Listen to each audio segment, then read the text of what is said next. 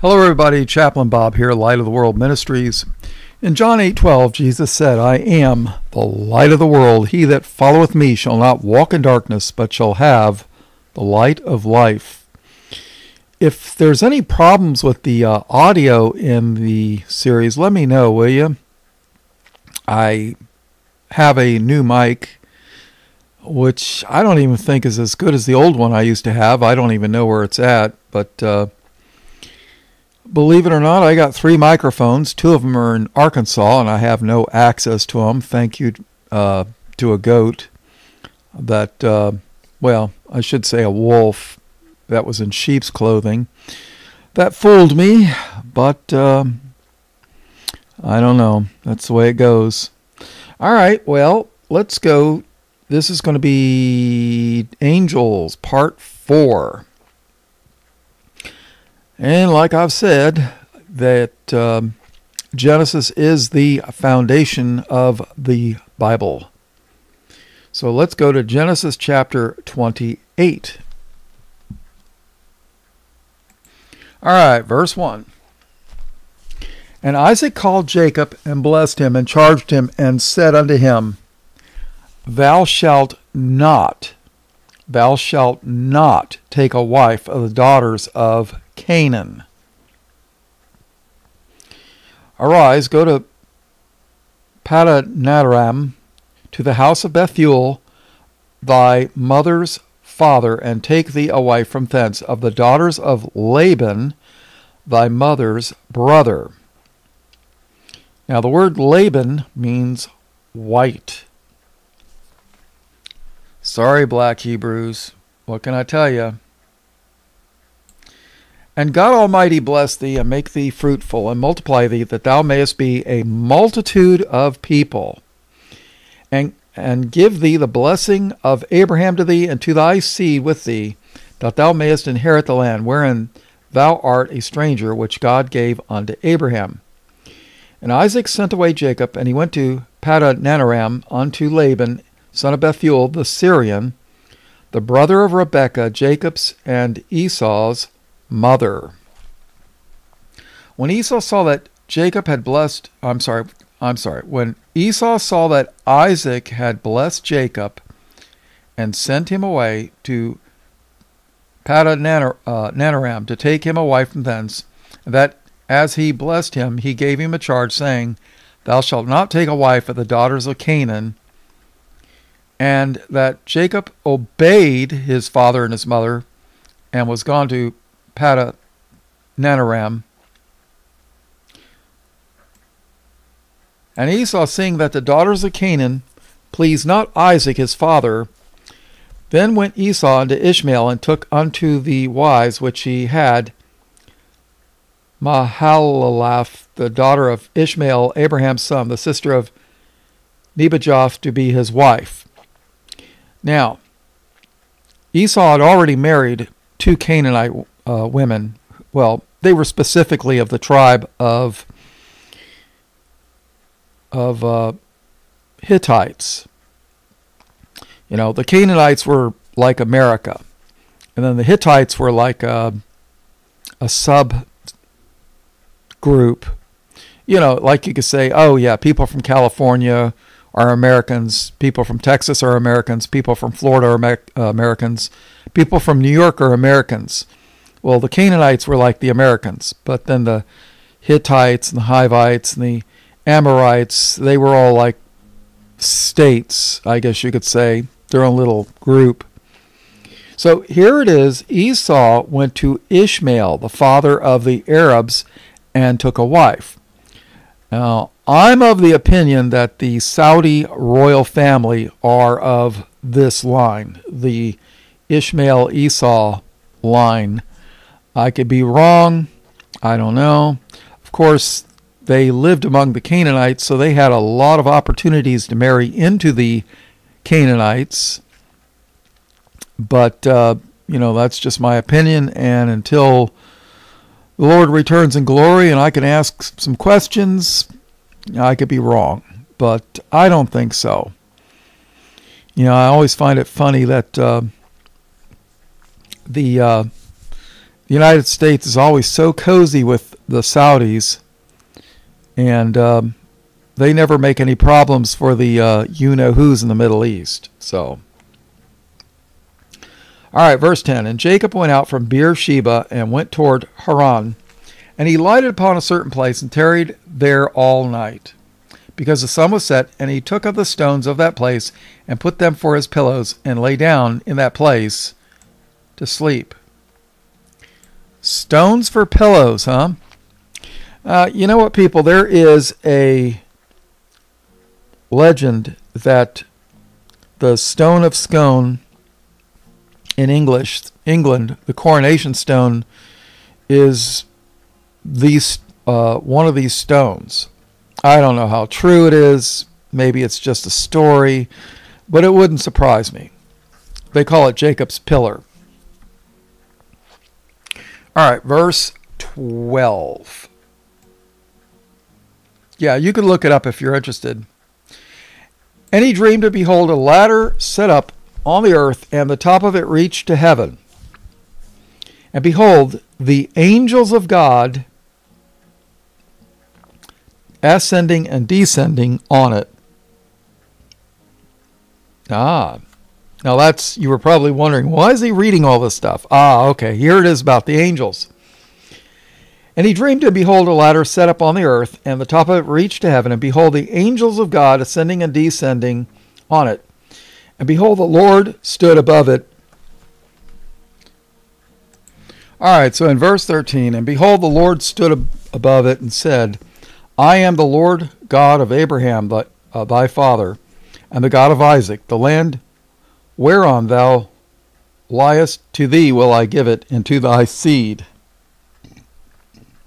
And thy seed shall be as the dust of the earth, and thou shalt spread abroad to the west, and to the east, and to the north, and to the south. And in thee shall thy seed, and in thy seed shall all the families of the earth be blessed. Well, guess what? The whites went to the north, Europe. They went to the east, Russia. They went to the west, America, Britain, and to the south, South Africa. And can anybody show me where the black Hebrews have blessed anywhere that they've ever gone? Can somebody show me that?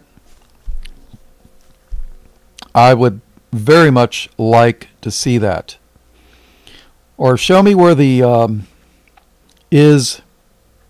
Ray lies in the Middle East. Show me where they have blessed anyone. Ask the Palestinians how blessed they are.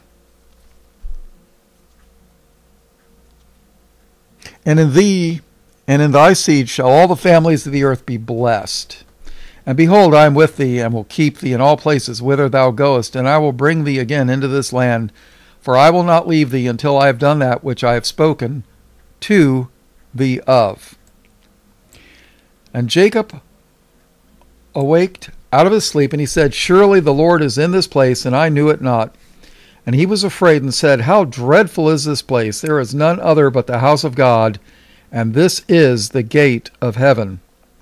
And Jacob rose up early in the morning, and took the stone that he had put for his pillows, and set it up for a pillar, and poured oil upon the top of it. Pouring oil, that was, kind of a symbol of the Holy Spirit. It was consecrating oil. Okay. Let's see. And he called the name of that place Bethel. But the name of that city was called Luz at the first. Now, Beth means house, and El is a kind of a way of saying God. So it basically, Bethel means house of God. And Jacob vowed a vow, saying, if God will be with me and will keep me in this way that I go, and will give me bread to eat and raiment to put on, so that I will come again to my father's house in peace, then shall the Lord be my God. And this stone which I have set for a pillar shall be God's house, and of all that thou shalt give me, I will surely give the 10th unto thee.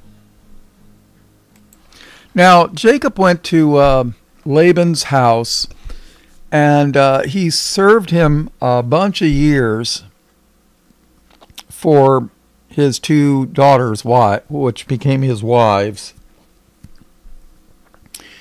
And he took care of his animals,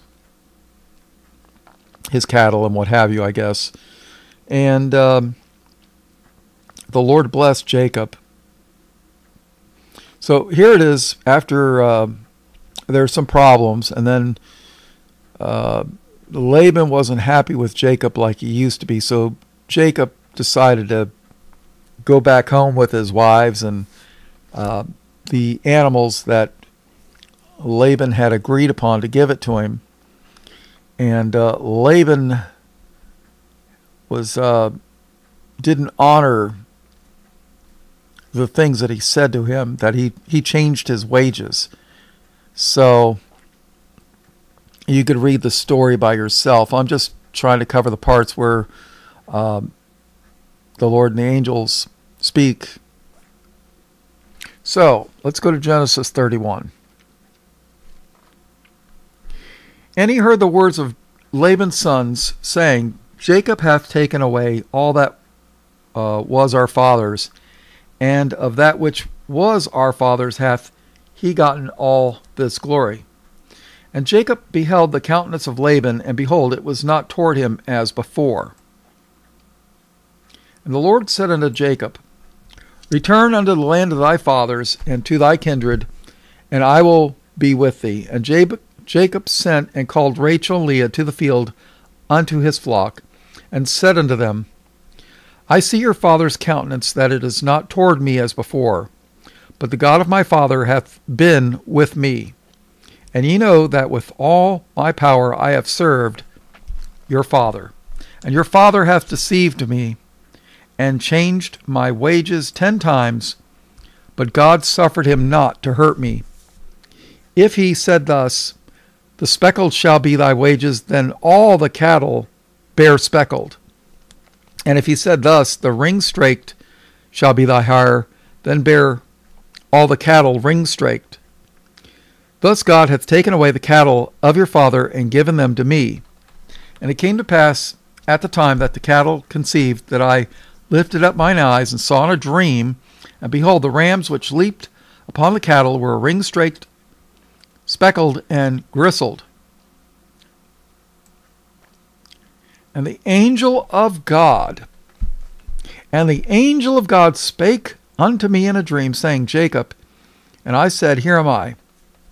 And he said, Lift up now thine eyes, and see, all the rams which leaped upon the cattle were ring-straked, speckled, and gristled, for I have seen all that Laban doeth unto thee. I am the God of Bethel, where thou anointest the pillar, and where thou vowest a vow unto me. Now arise, get thee out from this land, and return to the land of thy kindred. Now an important point here is in verse 11.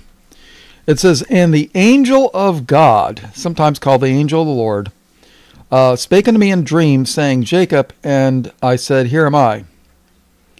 And he said, Lift up thine eyes, and see, all the rams which leapt upon the cattle are ring-straked, speckled, and gristled, for I have seen all that Laban doeth unto thee.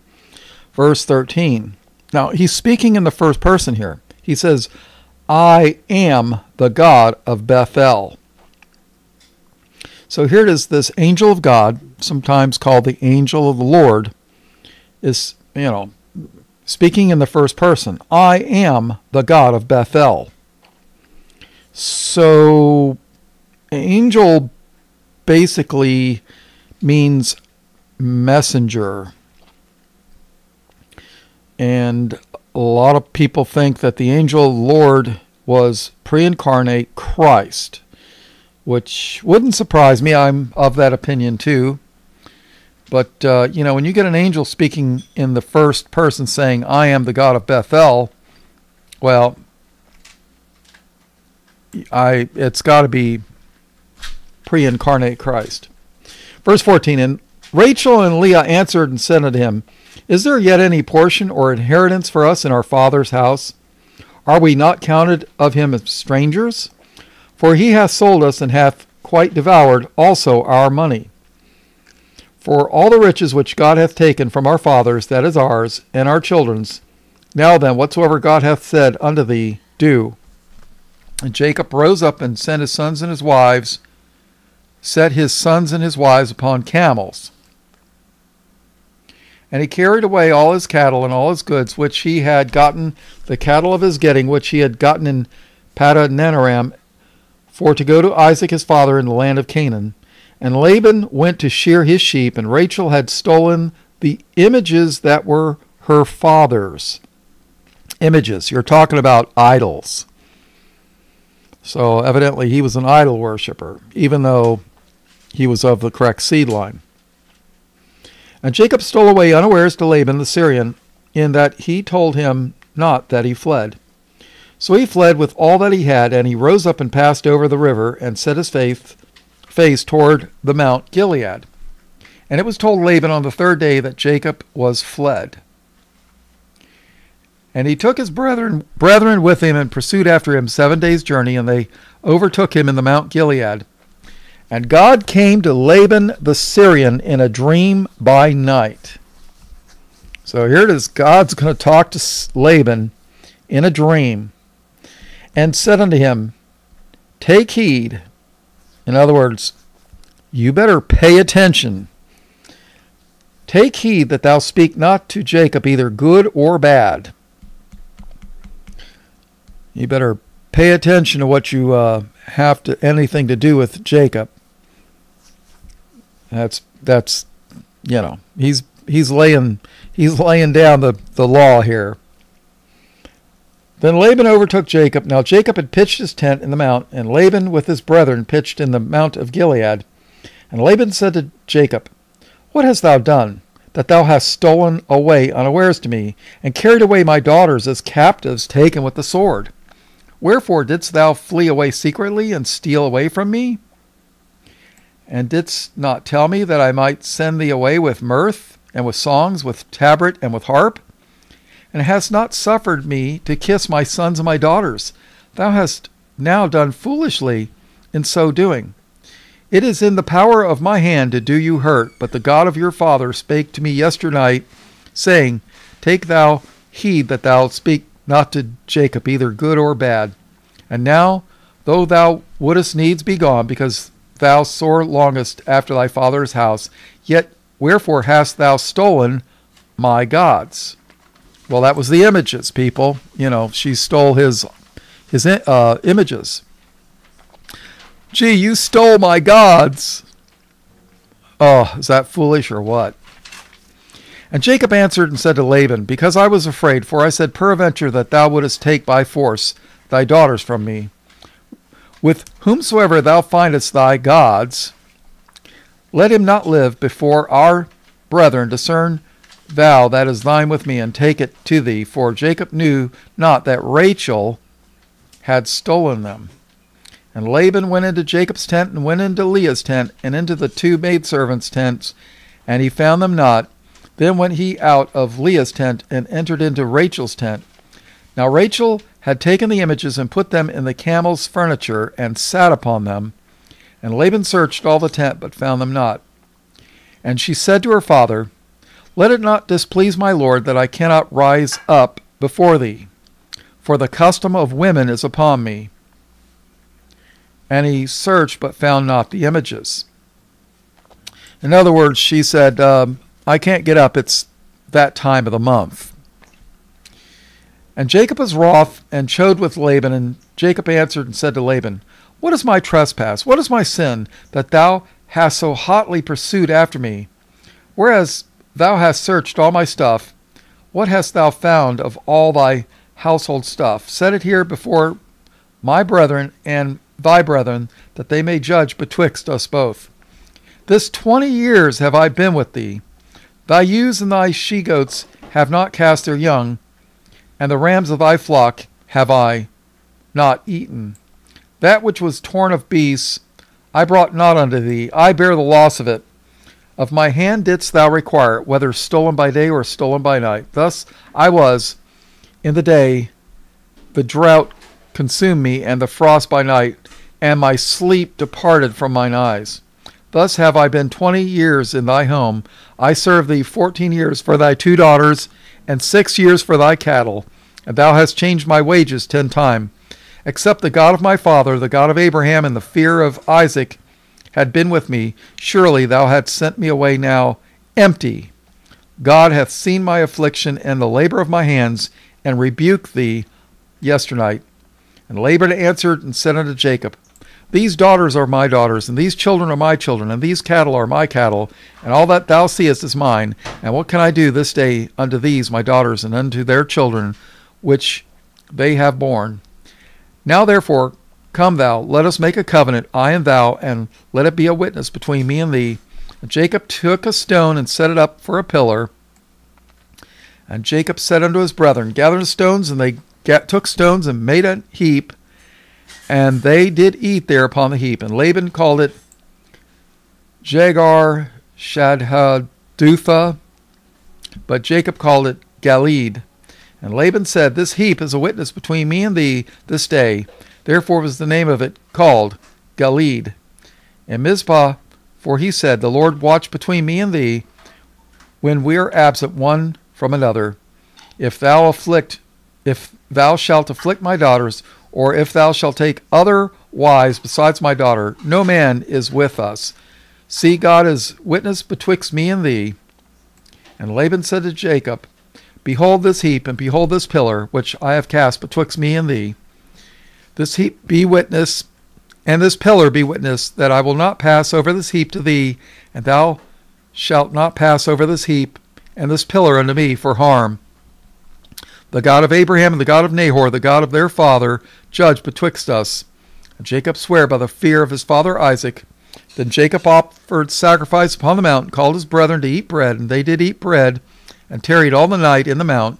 And early in the morning Laban rose up, kissed his sons and his daughters, and blessed them.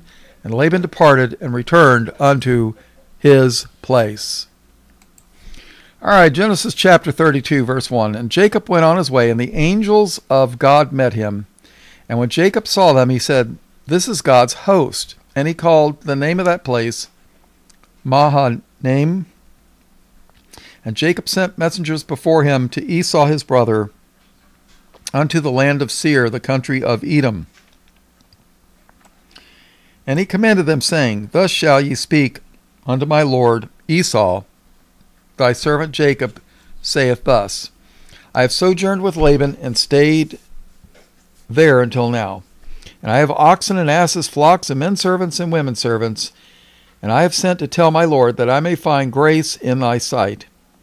And the messengers returned to Jacob, saying, We came to thy brother Esau, and he cometh to meet thee, and 400 men with him. That, those of you that were in the military, 400 men is 2 companies. That's like half a battalion. That's a really large, that's an army, people. Then Jacob was greatly afraid and distressed, and he divided the people that were with him, and the flocks and the herds and the camels, into 2 bands, and said, If Esau come to the one company and smite it, then the other company which is left shall escape. And Jacob said, O God of my father Abraham, and God of my father Isaac, the Lord which saith unto me, Return to thy country and to thy kindred, and I will deal well with thee. I am not worthy of the least of all the mercies, and of all the truth which thou hast showed unto thy servant. For with my staff I passed over this Jordan, and now I am become 2 bands. Deliver me, I pray thee, from the hand of my brother, from the hand of Esau, for I fear him, lest he will come and smite me, and the mother with the children. And thou sayest, I will surely do thee good, and make thy seed as the sand of the sea, which cannot be numbered for multitude. And he lodged there that same night, and took of that which came to his hand a present for Esau his brother, 200 she-goats and 20 he-goats, 200 ewes and 20 rams, 30 milch camels, which is funny, milch, M-I-L-C-H. It's Old English for milk, but it's actually a German word. 30 milch camels with their colts, 40 kine, K-I-N-E, that's an Old English word for cattle, and 10 bulls, 20 she-asses, and 10 foals. And he delivered them into the hand of his servant. Every drove by themselves, and said unto his servants, Pass over before me, and put a space between drove and drove.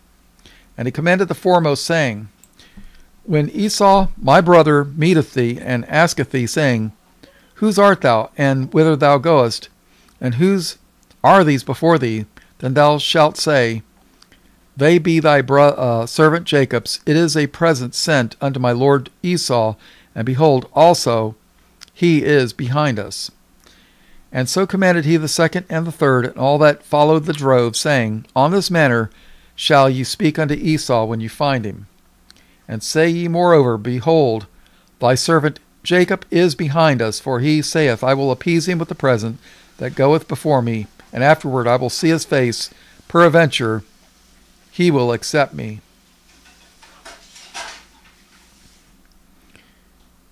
Wow.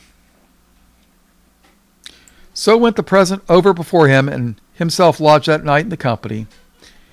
And he rose up that night, and took his 2 wives and his 2 women servants and his 11 sons, and passed over the ford Jabbok.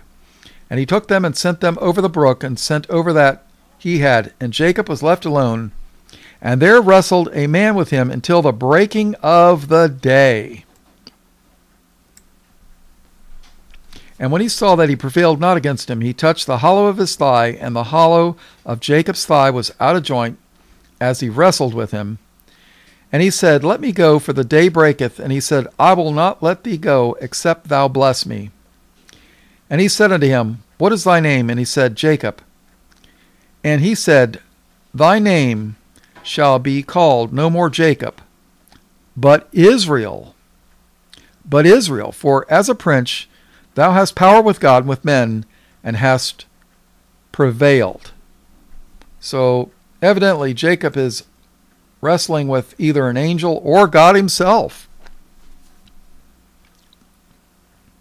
And Jacob asked him and said, Tell me, I pray thee, thy name. And he said, Wherefore is it that thou dost ask after my name?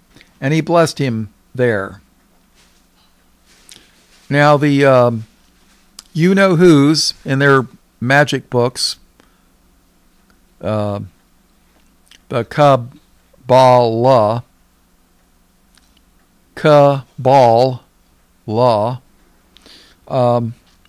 they have a thing that if you know the name of an angel, that you are his master and you can control him. So if you got an enemy, you can send that angel, command them by knowing their name, and send them to kill your enemy. Really? My name's Bob. See if you can command Bob to do something ungodly by using my name. And angels are far more powerful than humans are, in the flesh anyways. And they actually believe this dribble. So, all right, and he blessed him there. And Jacob called the name of the place Peniel, for I have seen God face to face. For I have seen God face to face, and my life is preserved. And he passed over Peniel, the sun rose upon him, and he halted upon his thigh. Therefore the children of Israel eat not of the sinew which shrank, that is upon the hollow of the thigh, unto this day, because he touched the hollow of Jacob's thigh in the sinew that shrank. All right, all blessing, praise, glory, and honor to the God the Father and his only begotten Son, Jesus, who is the Christ, in his precious name. Amen.